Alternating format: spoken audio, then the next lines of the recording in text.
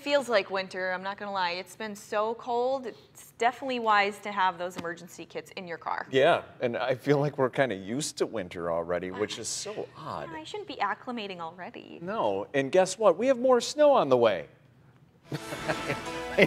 We're all kind of rolling our eyes like, come on, it's the beginning of November. All right, as far as today, a cool front rolling its way on through. Now we're going to have a battle of some sunshine and the cooler air filtering its way on. And basically, it will be colder than yesterday. And then the next system I'm watching, this clipper, going to move on in overnight into tomorrow morning. That's when we're going to see the snow.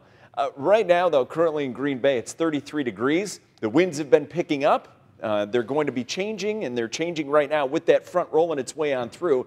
Have seen a couple little snow showers and flurries as the front passes. It actually was accumulating on a little bit of the pavement here early this morning. That front comes on through. Sun's going to come back today, but it's going to be blustery and cold.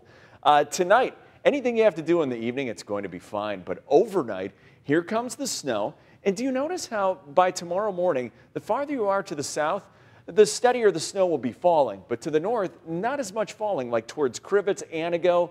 This continues through the morning and kind of moves out of here as we head through tomorrow afternoon. That's what I'm thinking right now. Around Green Bay, Highway 29 south of there, 1 to 3 inches with the higher totals the farther you head towards like Fond du Lac and Sheboygan, Green Lake, and Marquette. Only a traced up to an inch to the north. So the farther you live north, the lesser the amounts of snow. Because of all of this, our first winter weather advisories have been issued for our southern counties. That goes into effect at midnight until noon on Wednesday. That's where most of the snow is going to fall. Lesser amounts, again, farther north. 48, the average high, and yesterday actually turned out to be decent, 46. But now we have that cooler air behind the front. There's Fargo, 35. Currently 31, Oshkosh and Fond du Lac. Temperatures right around that freezing mark with wind chills that feel like the 20s. It feels like 9 in Anago. So here comes that cold front. All right, Skycast, again, sun coming back today. That snow is going to get here for many of us overnight into tomorrow morning's commute. So as far as today, 35, cold and breezy, becoming mostly sunny.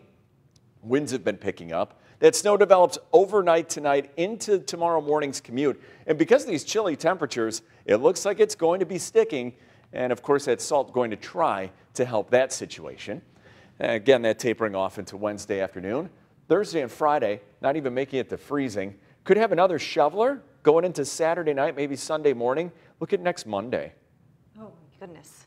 26? Are you kidding me? That's too cold. I know. So we've got a really cold week coming up.